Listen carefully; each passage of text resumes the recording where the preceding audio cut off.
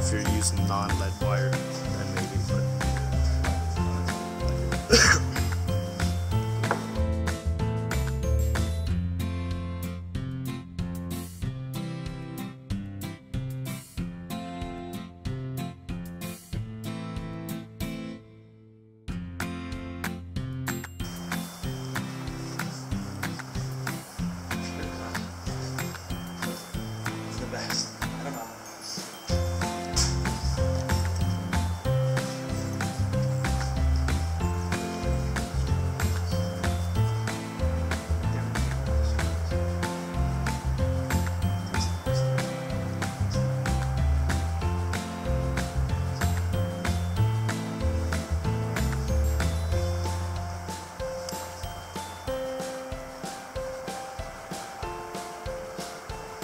one thing I do, I don't know if I said it last flies, when I'm wrapping the shell, I always try to kind of, not enough tension to stretch it, but just enough to keep it on top of the hook and wrap around the hook. You don't want to kind of off to one side. As much as possible anyway. Just help when you fold it back over to give it a more uniform look. You can always check it by just folding it forward and see how it folds.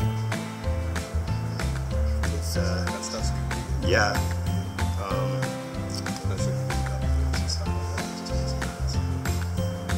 Well, when it's really tacky, when you're doing that kind of touch dubbing, with the stuff that's drier, it still sticks, but you can slide it.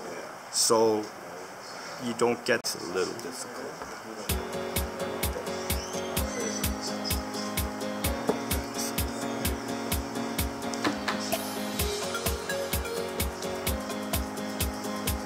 I typically tie with just too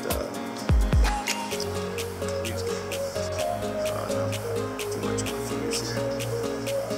Yeah, I tie double row.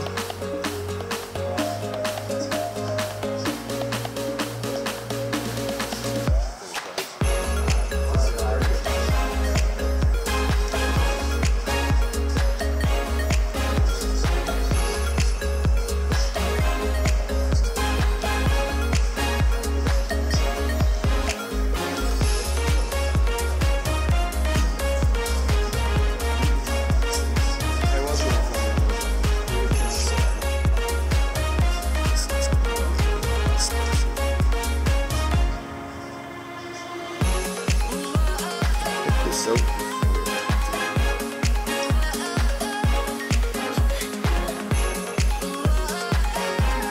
what's that? It looks cool. Yeah. Yeah, you know, you do bind a lot of the hair down when you wrap the shell back forward. Wrap the rib. Ribbing catches a lot of hair.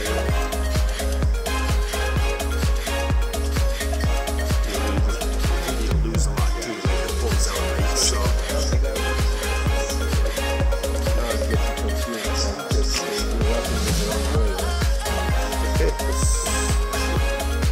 Well, if you look through the viewfinder, that's gonna it'll be be right, right? You know what I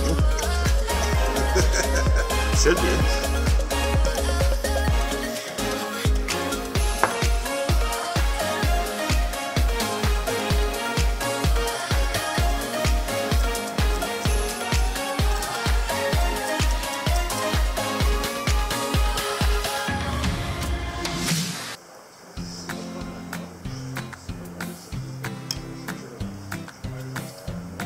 And I find when tying this in, you don't want to pull it too tight, because then it'll start to roll off the top of the hook.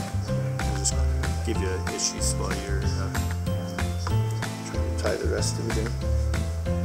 And then again, really don't pull too hard. When you snip, it'll snap back and pop out of the thread wraps.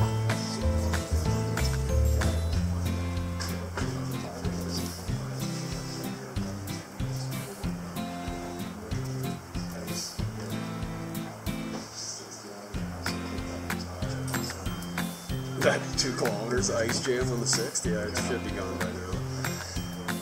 Thank God. A lot lots of ice up there. I have the video of the 6th. We were going to drop the car off the 8th and almost to the 8th. Yeah, yeah. We wheeled into the 6th right before Christmas just to look. Because there was some ice. There's an ice jam that went from the back end all the way up past the Jeez. It's like a kilometer long. That would have sucked. Oh, like, can you imagine? What do you do? There's nowhere to get a boat out if you go past the pull out. Right? Like, you're in some serious trouble. For whatever reason, we were lazy and thought we just pulled out the 6th. Most of the fish were right around South Rock anyway, so like, I would just drop it at the 6th. Nope, not today.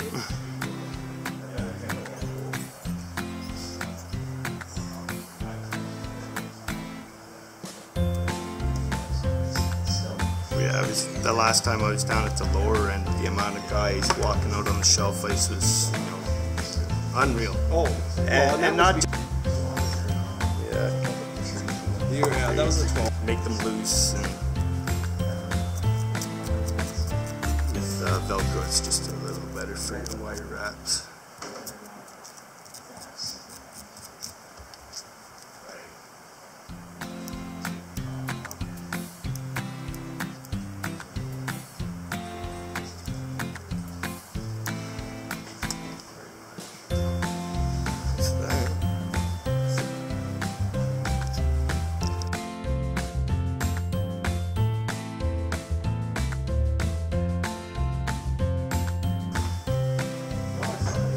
And dude, like the green fly larvas are kind of similar, tames and stuff.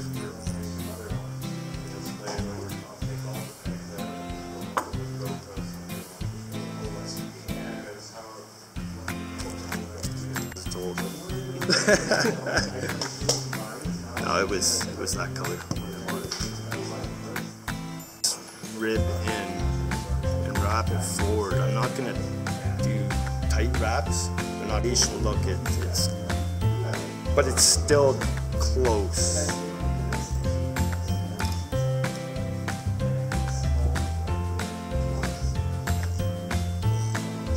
And this stuff I like to try and cut angled if I can. Just because it's a bit stiff.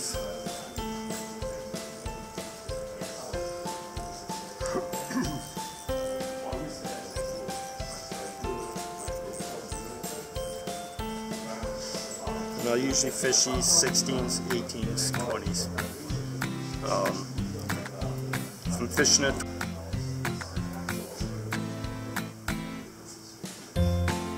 double noodle, and I'm not gonna do a tight noodle. It's good. That's about as tight as I'll do it. Maybe a little tight, a bit. Once you wrap this over top, it'll show through and come through between those loose wraps.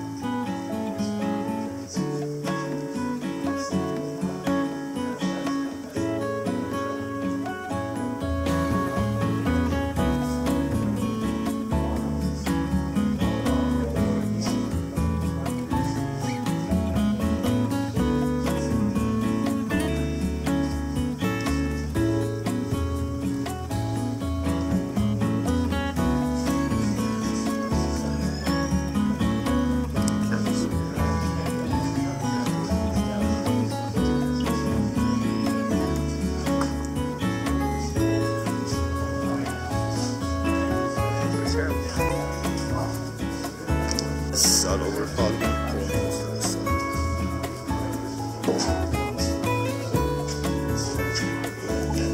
That's just gonna do.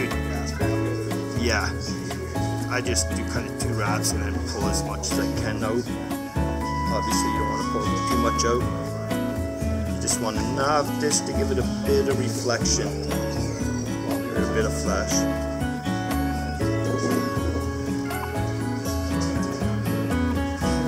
Gives it that kind of, a lot of guys like black for the caddis. Caddis have black heads and stuff, but as they pupate, they start to change.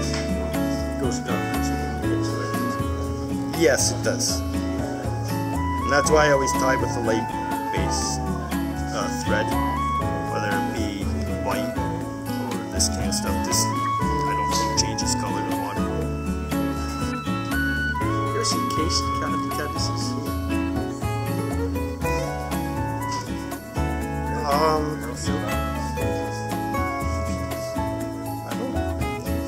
Not that I recall, to be honest. I don't think I ever have. Yeah,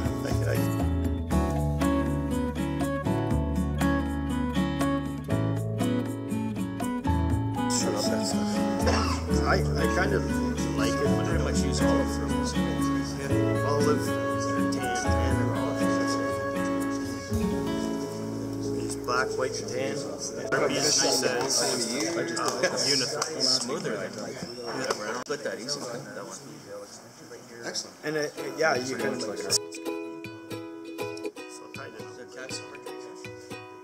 Yeah. And because caddis kind of like take off when you hit the surface, and it really don't stick around as well.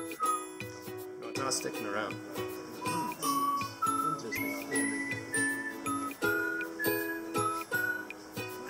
And this, you know, you can tie in any mayfly pattern colors, any. So, and this will be like right in the surface film, you know, dead drift like a dry fly. How the fish react. And that's what, you know, guys that can kind of get stuck. They get stuck in that mud.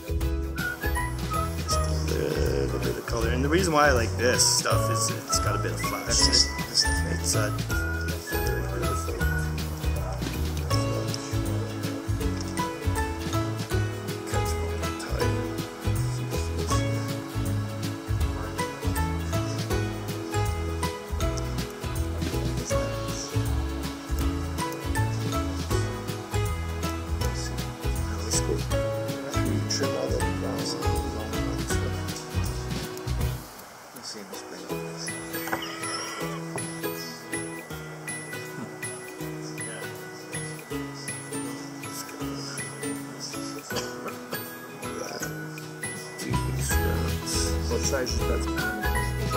and once you kind of bind this in, you can kind of push it down to the inside.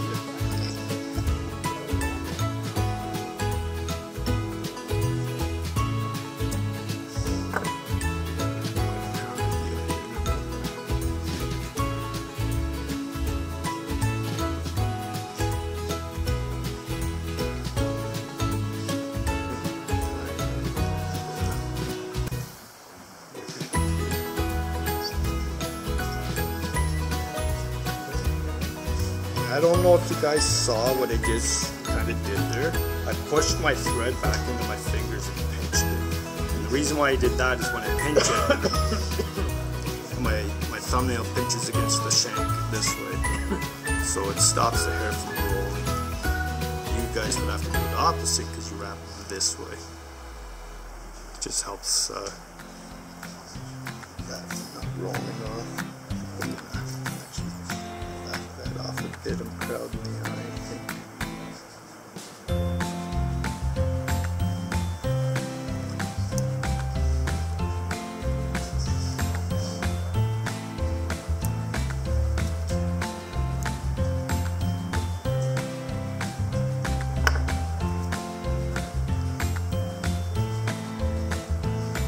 Might be crowded the eye. A little much there.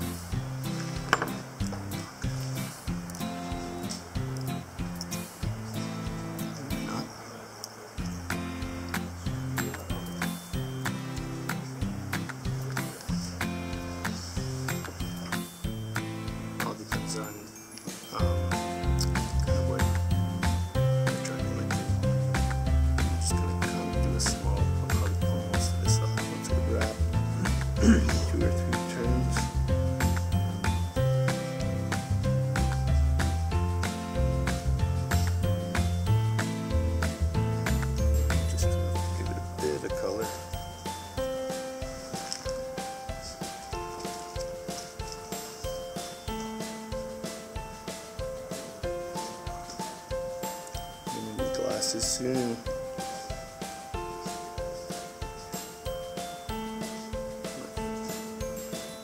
So let's get the flat note there.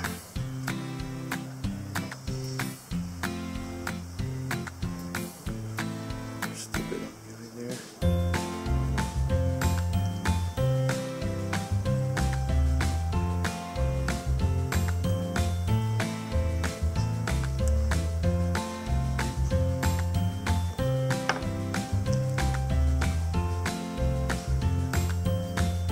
That's the main reason why I don't like using small.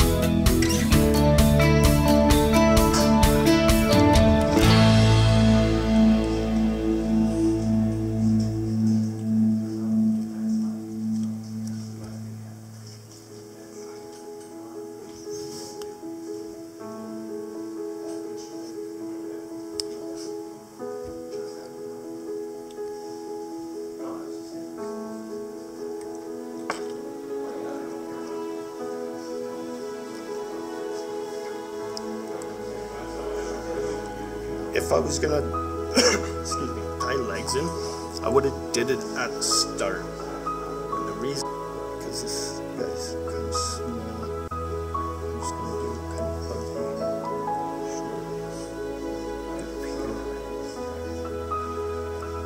I can brush some of those longer gardenia fibers out.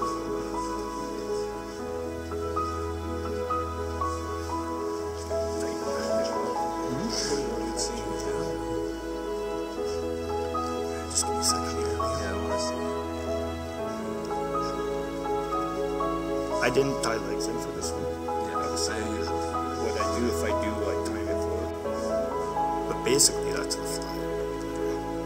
okay. Yeah, see, you did different than I